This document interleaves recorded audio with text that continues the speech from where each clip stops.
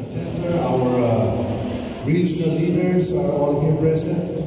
Kaya ito ang makilala ko sa iyo, ang mahal nating Pangulo, President Ferdinand R. Marcos Jr., the pride of and Sama. Mr. President, we are very proud that you are here. You have done so much, especially in the commemoration of the Yolanda commemorative events. You were here at the outset of the recovery stages, literally 2 days after Yolanda struck, but the airport opened again. You inspired us with your compassion. You were relentless in your efforts to not only lift up the hopes, but to actually deliver the goods and the services that we all needed, as you were our senator for the region. We, the Filipino people, now share this sentiment throughout the country. And we thank you for visiting us again. But it's not really a visit because, as I said, you are the pride of Leyte and Samar provinces. You are the son of the region, and you make us so proud for being the President of the Republic. Mabuhay po kayo. We love you so much, and we are very, very happy to have you with us today, Mr. President. Maraming salamat, House Speaker Yolanda.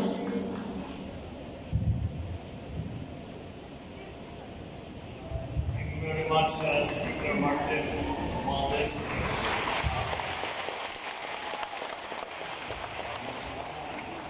All the distinguished guests who are here today.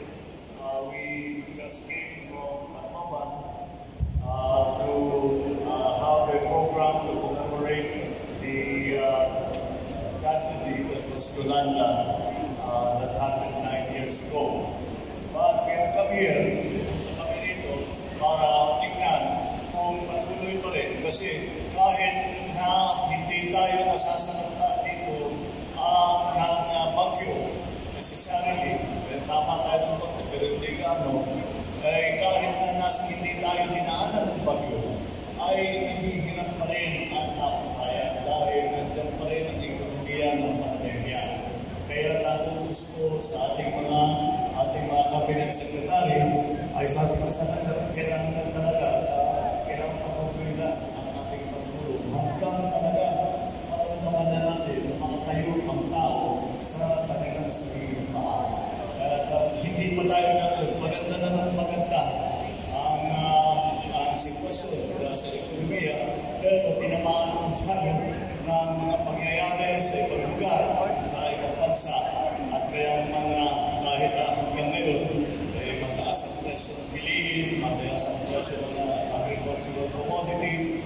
Kaya ito po ay kailangan pa namin tutunan. At dahil namin inaalala ay halimbawa sa ating kultura, kailangan tumaas ang production. Sa mga negosyo, kailangan magbukas ulit at magkaroon ulit ng kita ang ating mga mamamayan. Hanggat maaari, hanggat mangyari yun, kami po bilang gobyerno ninyo ay nandito upang tumulong at hindi kami aalis hanggang nakikita namin na kaya nyo na magsarili. Dahil yan po ang aming naging prioridad na umahon at pagandahin ang ekonomiya. Dahan-dahan aabot din tayo dyan. Hindi mabilis ang pagbabago. Kahit na ina-adjust natin ngayon, siguro pagpapagigil yan, 1, 2, 3 months pa bago makita yung effect. Pero sa palagay ko, we are going in the right direction.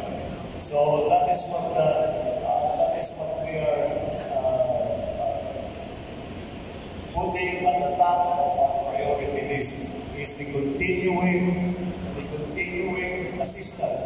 At ang assistance ay hindi lamang yung ayuda, pati na para sa livelihood, pati na para sa mga SMEs na ating tinatawag. Yung ating mga sari-sari store, yung mga nagbibenta ng sigarilyo, yung mga nag-aayos ng sasakyan, yan, yung mga maliliit na negosyo na yan. para makatayo ulit, pagkatapos nitong pandemya, dahan-dahan lumalabas ang pandemya, ay para makatayo ulit, nandito rin ang gobyerno para tulungan kayo. Kaya yung ating sinisigaw noong kampanya, na sama-sama tayong papangat ulit, ay nagsimula na at sabay-sabay na tayo papangat ulit, tuloy-tuloy ang